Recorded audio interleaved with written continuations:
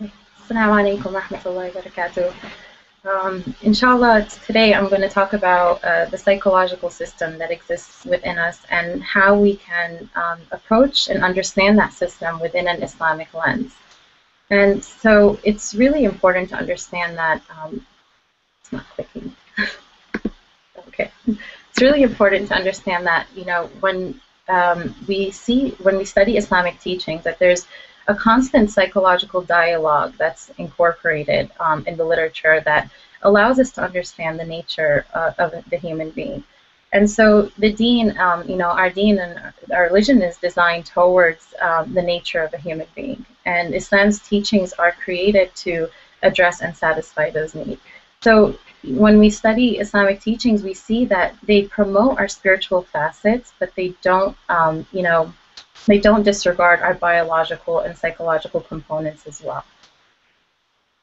And so what fascinated me always about studying Islamic psychology was that, one, I always was intrigued by how much Allah subhanahu wa ta'ala has equipped us with, all the tools that we need to really live life, with peace and with harmony, and just have a level of stability. And in addition, I saw constantly how so much research effort was being put into, divulging into Eastern philosophies and religions and deriving a more holistic approach. And very little efforts were being put into understanding what Islam has to offer for the world of psychology. Even though we have so many scholars, early scholars like, Al-Ghazali, Al-Kindi, Al-Razi, Ibn Sina, all these scholars that contributed to the understanding of psychology, that even promoted the understanding of psychology into the Renaissance period. And so it's, this understanding of psychology is not strange to our deen. It's our deen is fully packed with a lot of the psychological tools and knowledge. And so whenever we try to understand any system, really, there's two main questions that we always have to ask, which is, what are the entities that make up the system? So what exists within the system? And two, how should these entities interact with each other for the system to function effectively? So our world is full of many systems, and whether it's the solar system, the ecosystem, even within our body, there's the respiratory system, the digestive system, right? Each system not only has its entities, but it also has a unique orbit, a unique flow. And like if we look at the solar system, for example, and Allah subhanahu wa ta'ala gives us signs of this orbit in a variety of ways, but if we specifically look at the solar system, we'll see that, the planets revolve around the sun, right? And Allah subhanahu wa ta'ala designed the sun to be the only entity, right, with the strongest gravitational pull to keep the planets in that orbit around it. And if the planets revolved around anything else, there would be chaos and there would be disruption. And this is the same case with any of the other systems. There's a certain flow. And when these entities are not in the designed flow, there's always a level of distress. And so the first question was, what are the entities, right? And so quickly, we have the physical body. We have ar-ruh, which we know to be our soul, our spirit. The qalb, which is our inner spiritual heart. This is the main tool that we utilize to connect to Allah subhanahu wa ta'ala. And then, its purpose is to seek God, and that's the way it was designed. And then we have our nafs. This is the part of ourselves this is the pleasure and desire seeking part of ourselves. This is the part of ourselves that contains the lower drives. And then we have our aql, which is the intellect and cognition. And if you notice here, I didn't say brain, right? Because Islamic psychology actually understands aql to be not confined to just one organ, not the brain. It actually, the concept of cognition and intellect from an Islamic perspective is not just confined to the brain. It actually is also within the heart. So both our brain and heart have the ability to process and understand information in their own way. And we see this constantly in the Quran, where Allah subhanahu wa ta'ala sometimes, He refers, when He talks about contemplation and reflection, understanding, He sometimes refers to the brain, but other times He refers to our heart. And if we see here from these three ayat, we'll see that there's an association between our heart and the ability to reason, our heart and the ability to understand, our heart and the ability to contemplate and reflect. And you know, this is a constant reminder that, you know, the intellect, the ability of intellect and cognition is not just limited to our mind. And you know, I find that the understanding of the psychological system is really beneficial for clients, because you can't know how to navigate your way without knowing your design, you know, without knowing what Allah subhanahu wa ta'ala put within you and the tools He gave you within you to navigate your way. So understanding, you know, that we have this nafs, this ego-containing self, right? This desire-seeking part of ourselves, often referred to as a child within us. You know, a child throws a temper tantrum when they don't get their way, right? And we do this as adults in different ways. We can get angry. We have all these different reactions, you know, when the ego doesn't get its comfort, right? When the nafs doesn't get what it wants. We have our brain. The brain it's constantly interacting with the environment through our senses, right? Our senses are the first mode of interaction with the environment. It's constantly collecting information through our hearing and through our sight, and the brain is constantly collecting that information and processing it. And this understanding, you know, is empowering, because it shows us, you know, that we have a choice in what we expose our senses to, that it's a personal trust that Allah subhanahu wa ta'ala has given us. And so, you know, there's a process also of reflection and perception that our brain has the ability to do. And then we have the heart, the qalb, which seeks Allah subhanahu wa ta'ala, has the ability to decipher truths and meanings from life circumstances. And the state of our soul and ruh is a reflection of the state of our heart and its level of connection to Allah subhanahu wa ta'ala. And, you know, laying out these entities within us helps us understand the role that each of them play in our lives. It helps the client understand the role they play in regulating these components within themselves. A lot of times there's a level of distress, but we don't know what is it. You know, is it coming from? Is it a heart issue? Is it my nafs? Is it, you know, what am I exposing myself to? You know, like as far as my hearing, my sight. You know, what am I collecting? What is the information that I'm collecting essentially? And so these are the entities, and we answered the first question. And the second question is, what is the design flow? And when I referred to the solar system, I talked about how the sun was the center of that flow. From an Islamic psychological perspective, the heart is the king of this system. And every other component in the system is there to serve the heart. And the heart, because the heart is essentially the strongest and main tool within us that's designed to connect with Allah subhanahu wa ta'ala and fulfill our purpose. And the key here is that when the heart is connected to its source, there's an unveiling that happens. That, you know, the closer you get to Allah, Allah continues to lift veils and veils from your heart, allowing you to perceive meanings and further understanding from our life circumstances that sometimes our brain is limited and cannot do that. And so if we look at this picture here, we see that the ego is taking up pretty much a big portion of the picture, and so is the brain. And we see the heart is pretty much subservient to the ego and the brain. And the brain looks oppressive, it's carrying a stick, and it's, you know, abusing the heart. And unfortunately, this is actually a reflection of what our system looks like when it's in a level of distress, right? And this is the Islamic psychological perspective, is that there's a certain alignment that Allah subhanahu wa ta'ala designed our system to be aligned a certain way. And that, you know, and this dialogue is a little strange to Western thought, because, you know, we idolize the mind in our culture.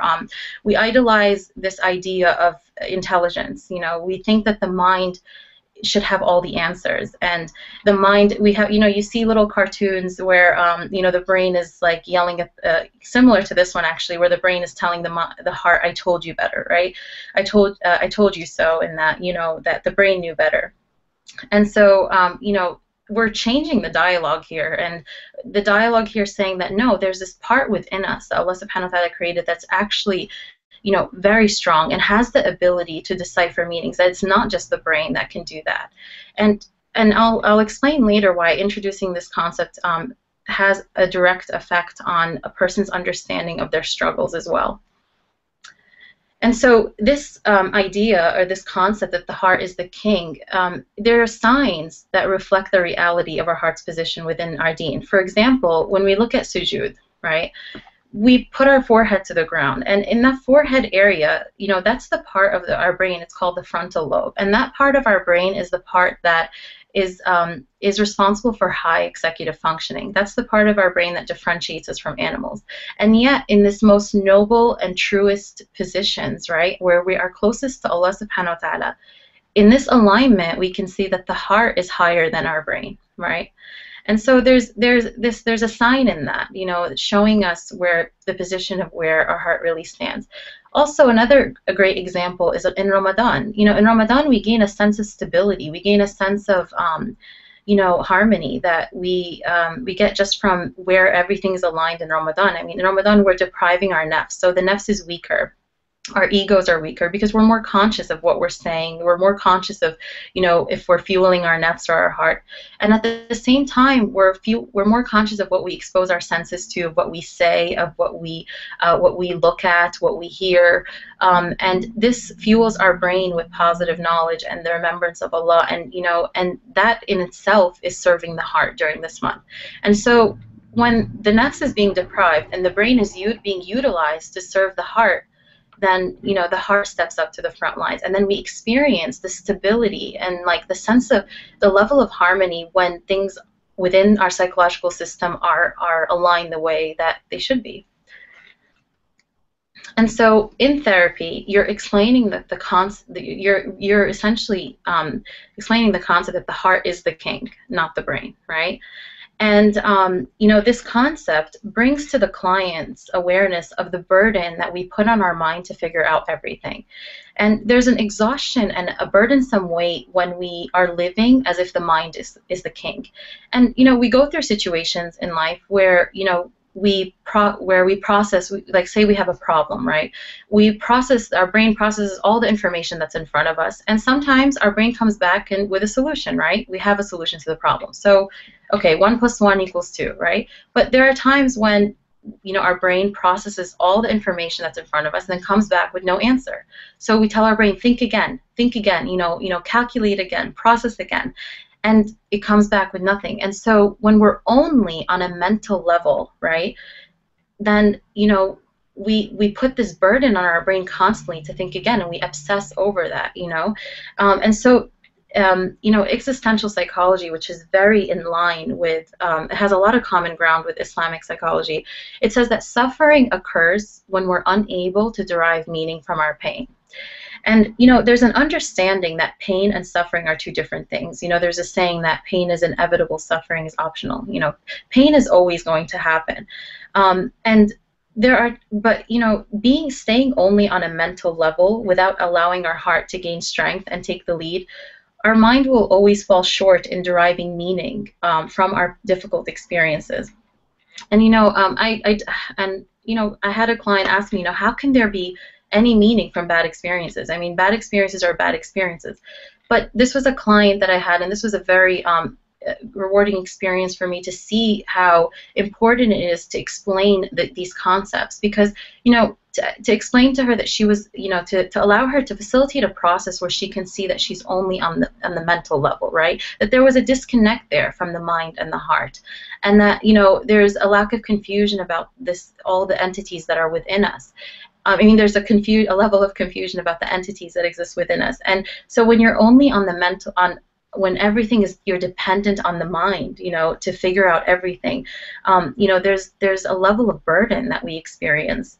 And so it's really important to explain this concept and to allow them to understand that there are tools within them that Allah subhanahu wa ta'ala has equipped them with that are empowering, that have the ability to, that when connected to Allah subhanahu wa ta'ala, that have the ability to, derive meaning and understanding in a different way of their experience.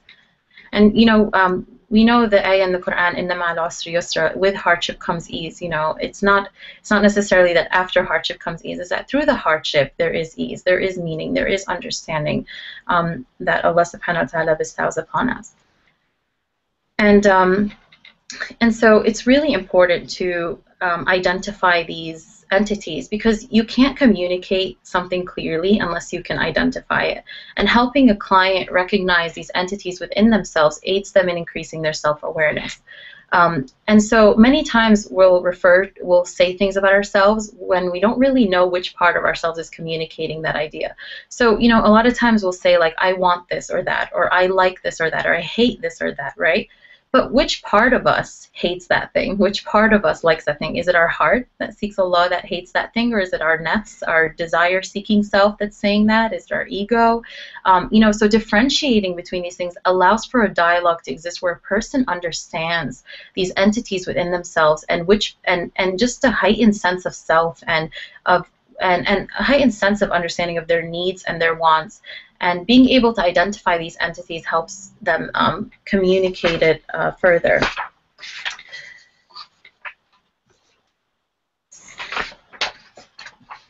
So, and then in order for, so we said the mind is there to serve the heart, right? But there is a crucial factor that needs to take place in order for the heart to be served by the mind, and that's the mind needs to be present. They say depression is often associated with our mind being consumed by the past, and anxiety often associated with our mind being consumed by the future.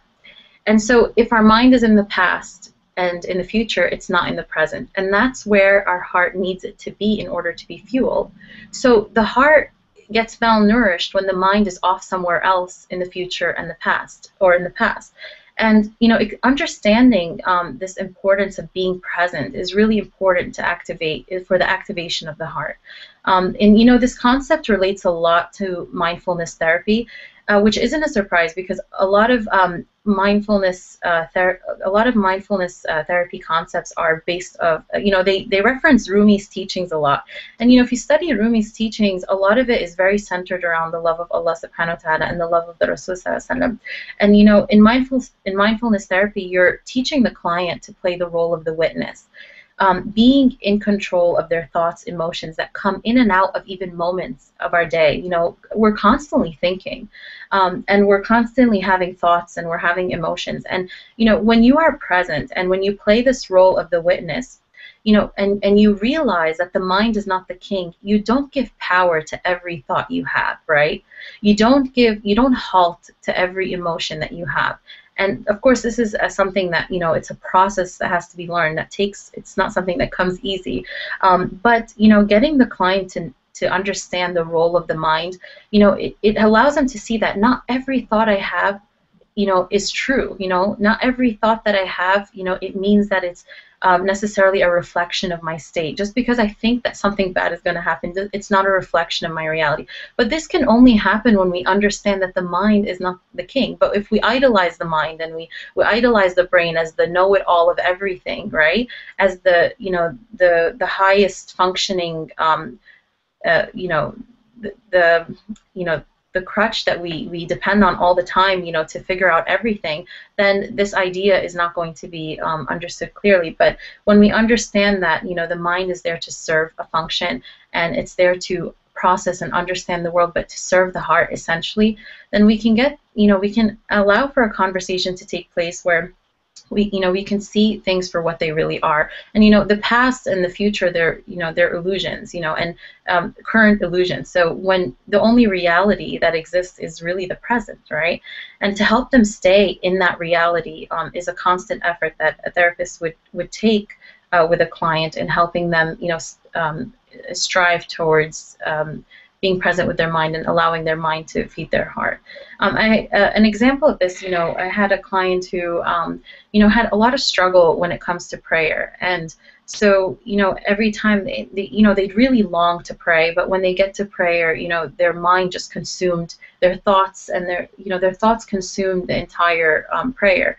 And you know, a lot of times when we talk about this, we often attribute that struggle to shaitan, and we say it's because of shaitan. And although shaitan's presence is there, of course, but you know, there is a personal responsibility we need to take as well. And so it empowers, this dialogue empowers the role to go to prayer with your heart, right, and not with all of these thoughts in your mind. And so, you know, a lot of times we dismiss that struggle right when we say, you know, we say just because of shaitan, but there's a role that we play too, and it's because we put so much emphasis on the mind. So, like, you know, I remember with this client, we talk about how, you know, initially their heart wants to pray, right? Their heart is longing for prayer, and then they get to prayer. And you know their heart is trying to be present, but what does the mind do? You know, you didn't say that Fatiha very well. You know, you didn't say it again, or you know, of course, a lot of this could be shaitan, but there's also a level when we don't train our mind, when we let our thoughts take control of us and not the opposite, and we don't learn that practice. It can be very easy for our mind to also be the king of that prayer. Not our heart can lack that connection during prayer and not receive that connection during prayer. So getting the client to stay present is difficult initially, but it's very possible. It's just strange for them, but it's like, you know, it's like working out a muscle that you never worked out before. You know, it's not something that will come easy initially, but I found that understanding these psychological concepts and understanding the way these entities work within us helps a lot.